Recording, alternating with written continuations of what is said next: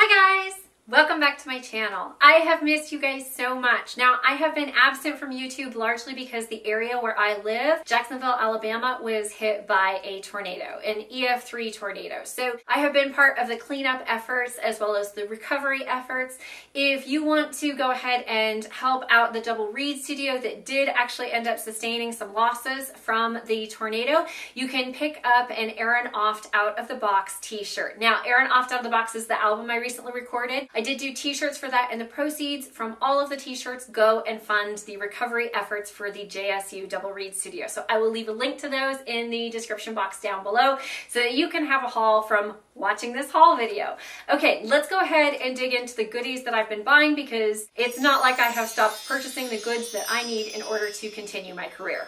Okay, my favorite bassoon stand, because I own 4 or 5 different types, and I do have a video on some of the bassoon stands that I own. I will leave a link to that as well in the description box. This one is my favorite, and it's the reeds and stuff. The bit that went wrong with it, the stand when I originally purchased it, I believe had screws that were cross-threaded. There was nothing that could be done about it. I could not get the screws apart. I didn't realize it until it was after the fact, and because I'd ordered from Europe, I was hesitant to try to return it. So I went ahead and kept it. Now, because it was cross-threaded, it was just a matter of time until the original screw broke off. I contacted Forest Double Reeds, which I know carry these stands now, and I asked them for the replacement screws. They sent me the replacement parts. Unfortunately, though, I do believe Reeds and Stuff has changed their stands because the replacement parts that Forest sent me did not fit. So, as I should have done to begin with, I went to the hardware store. My bassoon stand works as good as ever, and it holds the bassoon safely, so that's what I care about. Now, when I did order from Forest, because I know I am so hard on all of my bassoon products, I mean,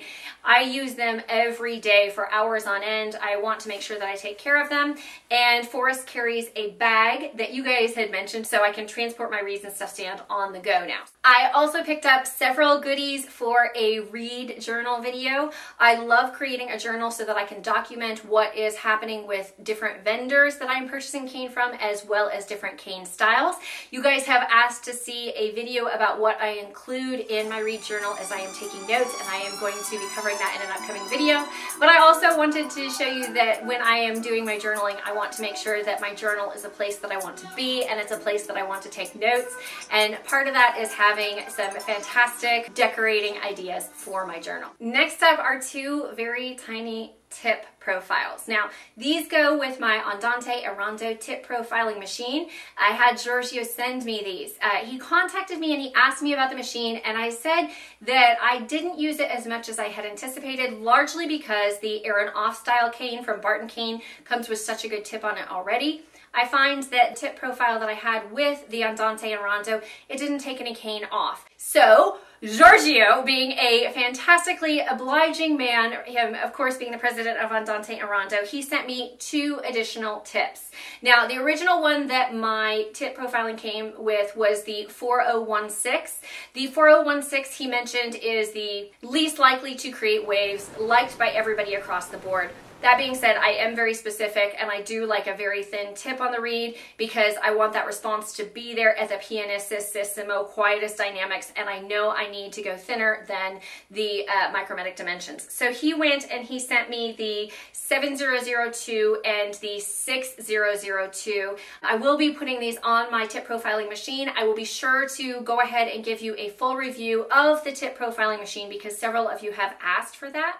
From Amazon.com, I went ahead and picked up a lead testing kit. This is going to be a future video that is coming at you. I wanted to test the reed wires that I do have, the minimal amounts of lead that could be possibly in those different types so that I could share that information with you. I have a mandrel from Miller Marketing as well as a reamer. These are part of the Affordable Reed Tools kit. I already have a Miller Pro mandrel, and I have all of the other elements in the kit. I asked Justin to send me this extra one so that I can do a giveaway. So in the future, I will be doing a full giveaway that has all of the materials that you will need, including some gouge-shaped and profiled cane to help you on your reed making journey. So if you don't want to miss that video, make sure that you're subscribed. Okay guys, I hope you enjoyed this bassoon goodies haul, and you can comment down below with the goodies that you guys have been purchasing. If you did enjoy this video, be sure to give it a thumbs up. If you don't want to miss any of those future giveaways or a video, be sure to click that subscribe button, and I will see you guys next time. Bye!